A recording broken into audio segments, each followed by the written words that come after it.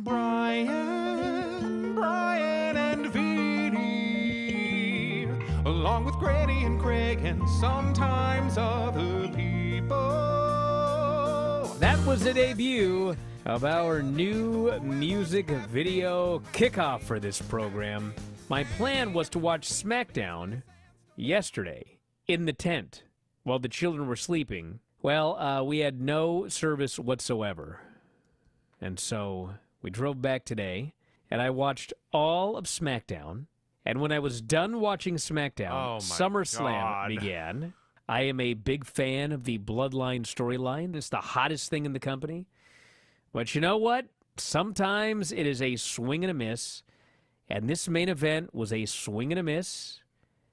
It went way too long. We open with Optimus Ricochet versus Logan Paul, who may have been dressed as Bumblebee as far as I can tell. Logan is the best heel in the world, doing a chin lock and Hulk Hogan tribute spots, which is apparently called the Hogan Paul. Big move, big move, big move. You know what it was like, Vinny? Tell me, Brian. It was like me and you in WrestleQuest. Oh, hey, yes. Yes. Spectacular and wildly fun and entertaining. Yes, for those of you that don't know, Vinny, Dave, and I are all playable characters in the new WrestleQuest video game. The Beast, Brock Lesnar, turned into the Beauty. He shook Cody's hand, gave him a big hug, raised his hand, and left with his head held high. This was tremendous. Really enjoyed that.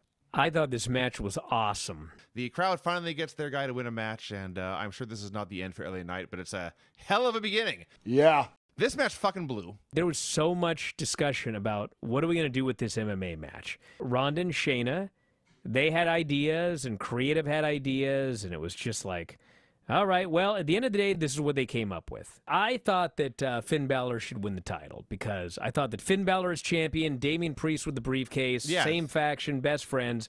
I thought it writes itself that if you're not going to do that, this was like a perfect finish. And then Io Sky ran in. Io cashes in, goes to the top rope. The bell rings. She hits a moonsault and wins. Crowd goes nuts. Pacing-wise, it'd be like watching Hogan Andre at Mania 3 times in a row.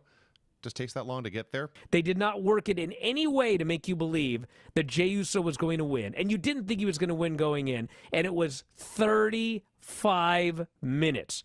Brutal. Now, at the end of a 4+ hour show. Yeah. I can't believe I made it through that show. It was like fucking running a marathon. And then Anthony Bowens starts talking about Mr. Ass. He's in tears talking about Mr. Ass. One more time, he says, from your couch at home, scissor me, daddy ass. I wish they would have said something like, we called him on the ass phone. Remember how Gorilla Monsoon had the banana phone? Yeah.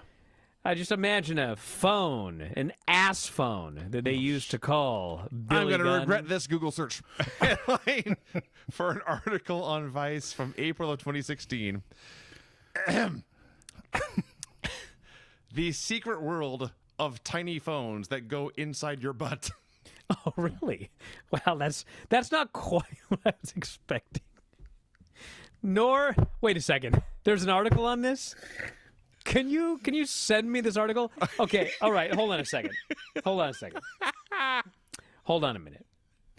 Now, if you told me... Craig, please. What are we talking about? I don't know. Wrestling Dynamite? or something. Okay, collision. House of Black versus Darius Martin in action and Teddy Lee Johnson. That's where you keep the phone. Sorry.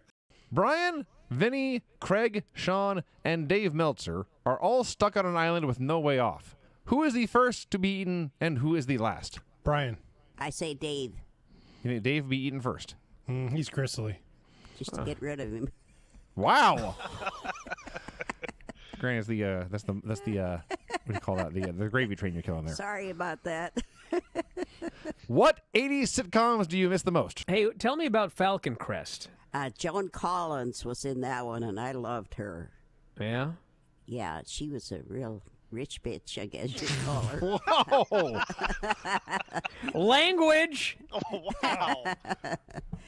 Wow. Sorry, Dave, I didn't mean what I said. It was just a joke. We'll make sure he knows. I'll email him right now. I promise not to eat him. Does he watch this? Not a chance. Good, then I'm not sorry.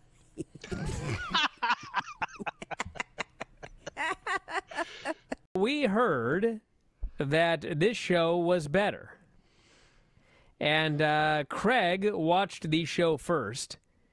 And I will be kind and not read what Craig wrote here. Oh, I don't care. Oh, really? All right. Well, this was out of character for Craig. But he wrote, I'm not sure who originally told us that TNA Episode 8 was better than the others, but they are dirty whore liars. Wow. I have never seen a worse segment in my whole life. 3 points of you a lady. 5 points of you a man. It's like, why you just somebody twice? You win. This was the stupidest thing I've ever seen in pro wrestling. It wasn't even like, you get one.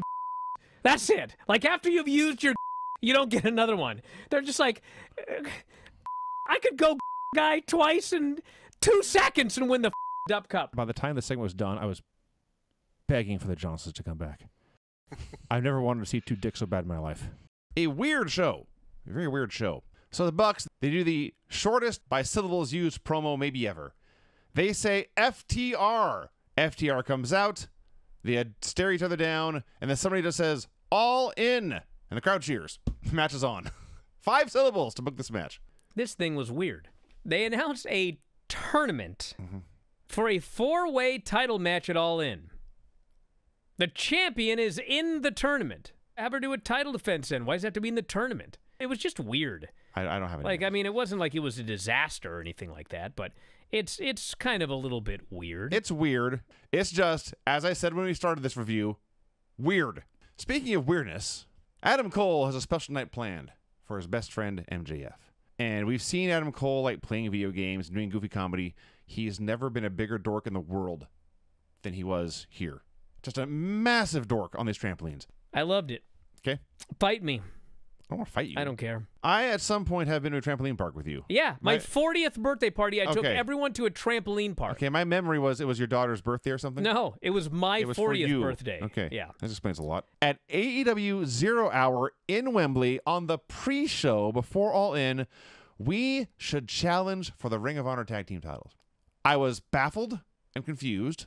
And, you know, I think the reason they're doing it is because there's so much criticism that they didn't win the AEW tag team titles. And I don't want to be that guy because people are going to get mad, but they have not been as over since they lost that match. I think it hurt their momentum. I think they should have put the titles on them. They could have lost the belts back to FTR later. Doesn't matter. But, yeah, so this is all weird. It's real weird. There was supposed to be a spot where Angelo was going to pull her out of the ring or whatever. But the referee thought, we got to fucking go home now because we're out of time. And so he just counted 3. And they ended the match like 2 minutes before the show went off the air. So it was a total timing issue. And so we got a really weird moment. There's a lot of really weird stuff going on. And the build for a lot of these all-in matches is just weird. Just weird. I feel like I'm the only person that appreciates Von Wagner, other than Mr. Stone. Mr. Stone. Yeah. 2 short, shredded dudes. We see old Von Wagner for what he is. He's a talented guy. Noam Dar versus Tyler Bate for the Fake Heritage Cup. Okay, this whole storyline made my week. This is the best storyline. This is better than the Bloodline. Noam has lost the real cup and the fake cup. Tyler has a cup that he thinks is the real cup, but is actually the fake cup.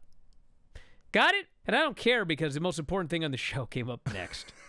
Oh, we had melodrama. Yeah, we My did. God, we had yeah. melodrama. And they look over this dresser of the nightstand, and there's a photo of Grandpa Garza with belt around his waist. They're failing to live up to his memory. And so they go to sleep. Main event, Dominic Mysterio versus Dragon Lee. They had a really, really good match. Thought Dominic looked really good. Dragon Lee's great.